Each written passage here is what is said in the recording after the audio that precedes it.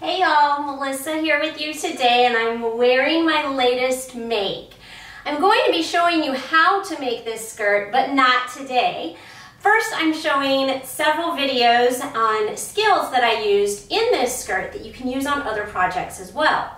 So, last week I showed you how to make covered buttons. Got the link for that one below.